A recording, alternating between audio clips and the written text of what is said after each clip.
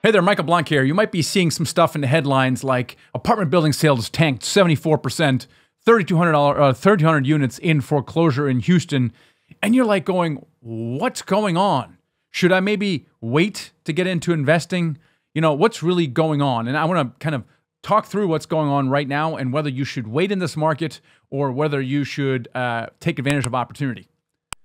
So the one thing that changed really the last 12 months, the one thing that has been so different than any time else in history is that the interest rates went up so rapidly, faster than any other time in history. And no one could predict or underwrite that when deals were being bought 1 or 2 years ago.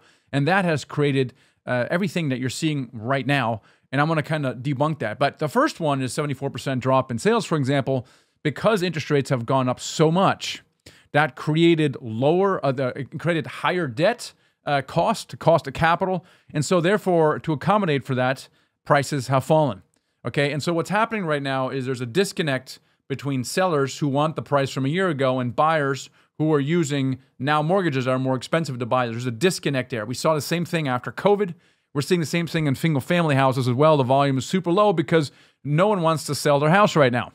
They got a great deal, cheap mortgage, and why sell their house even if they want to upgrade? And so the result that you're seeing right now is volume is down. Prices are down and volume is down. Okay, but the odd thing is about it is the fundamentals are strong. There's really nothing different with the fundamentals in real estate. In fact, there's still the housing market.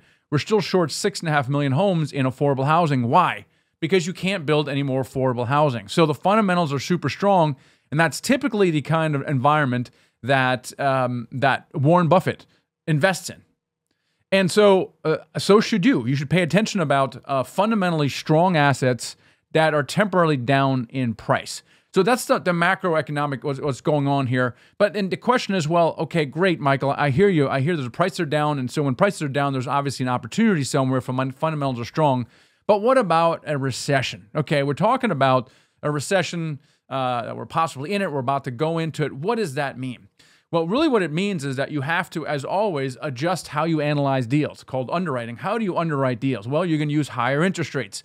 You might use lower loan to value. If we're going into a recession, that means that people who may be losing their jobs have to move out of a building into something more affordable. Also means that people who are living in more expensive housing like houses or Class A are going to have to move into something more affordable. And so they're likely to move into a more affordable building like you might be owning. Therefore, in your underwriting, you might want to reflect a higher turnover rate than you might normally do. So the reason that the recession does not really concern me as much is because I like the fact that multifamily performed super well in the last several recessions. Down in 2008, certainly COVID, and even in the mid-'80s, it just performs really, really well. So I'm less concerned about it. However, it does and should affect how you underwrite deals. Now, what about this thing here? This foreclosure, 3,200 units. Okay, what is going on with that is just the tip of the iceberg about things to come. And answer is no. Yes and no. But really, no. If really what you're looking at is the biggest wealth creation opportunity of a lifetime. So let's see what's going on here and see what lessons we can learn from this, things like that. First of all, the rising interest rates are squeezing operators, obviously, right? If your cost of capital goes up, then your cash flow goes down. The majority of commercial real estate bought in the last 1, 2, 3 years was actually bridge debt. Bridge debt is typically floating rate interest.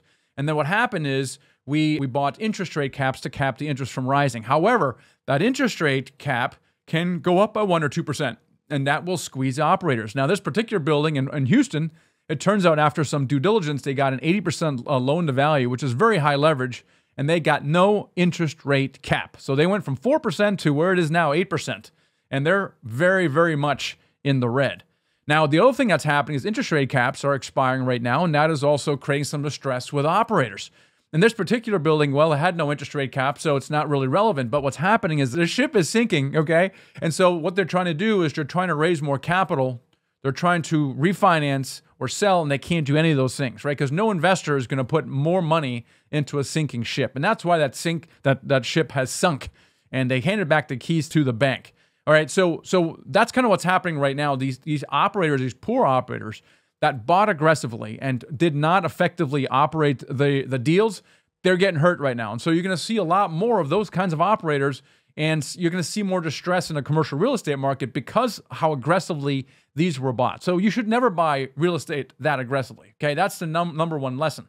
Surround yourself with a mentor, invest or passively invest with operators who have a track record, who are not as aggressive as these guys were.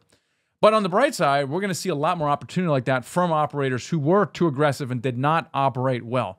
So here's my market outlook really here. I think interest rates are going to stay high, but relatively constant. Some argue might even go down. It might go up a little bit, but it's not nearly going up as much in the last 12 to 18 months. That was insane. So interest rates are going to stay high, but constant. Okay, if things don't fluctuate wildly like we had in the last 12 to 18 months, we can all work with that. We can work that into our underwriting, and it's not a big deal. Interest rates are higher, fine. Prices will adjust, things will go on. The fear in the market that we've had over the last 6 to 9 months will start to abate. And so the credit markets are going to thaw a little bit, and you're going to start seeing some LTVs recover up to more reasonable rates around 75% of loan to value. Rents are going to normalize. Okay, they went up way up. They went up 20, 25% in 2022. Then they kind of drop back down. You'll probably see those normalize right around in line with the inflation rate. And all of this is going to stabilize and slowly start increasing prices because, as I said earlier, the fundamentals are still very, very strong. So this is why I think you're going to see an amazing wealth creation opportunity, the biggest one of a lifetime, because the fundamentals are strong. Multifamily prices are down temporarily, and they will recover once the capital markets will start recovering. And this is when Warren Buffett invests. And I think you're going to see a lot, you're going to get a lot of opportunity here in the multifamily space. So my advice to you is, get your education, get educated right now, align yourself with a mentor. If you're passively investing, align yourself with strong operators who are also going to look for opportunity to take advantage of some of these. So hopefully that was helpful.